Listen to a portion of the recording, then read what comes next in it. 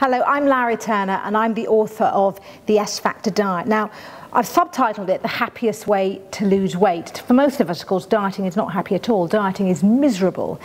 And that's part of the problem.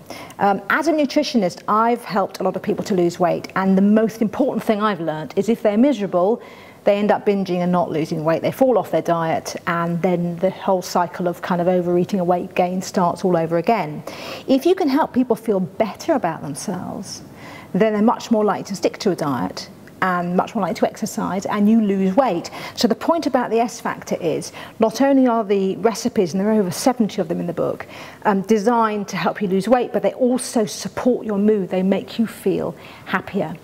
Now, the reason it's called the S Factor is S is for serotonin. This is a happy hormone we all make in our bodies, but we make it in our brains largely. And this helps us feel happy and contented and not hungry. If you're low in the S Factor, you feel hungry, you feel depressed, you particularly want to eat at night. So if that's you, then this is definitely the book for you. Now, I could be stood here as some kind of sort of dieting expert telling you you're never allowed to eat anything nice ever again. But actually, I've got a long history myself of yo-yo dieting. Throughout my teens and 20s, I went up and down by 3 stone. So any dieting problems you are having, I have had. I think what's also really important is that I made a rule when I did the recipes for this diet: no lettuce. There is no lettuce anywhere in this book. Because if you wanted to eat lettuce, you'd already be slim.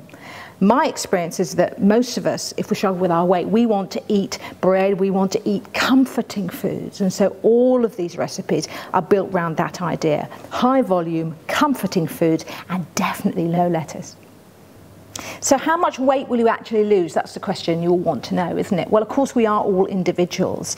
And the important thing is, I don't want you to starve this weight off you, because I don't think you'll keep it off. I mean, I once went on a Chardonnay and sugar-free jelly diet. I lost loads of weight, but I was a complete basket case, and I gained it back in about a week.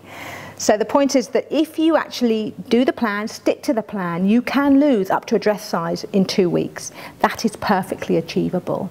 But you might want to lose it a bit more slowly than that. The point is, you're going to take this weight off, you're going to find how good you feel, and you'll be motivated to stick to the healthy eating for the long term, so that once you get slim, you stay slim and you don't pay the price of being depressed. So if you've tried other diets and failed, give the S Factor a try. It really is the happiest way to lose weight.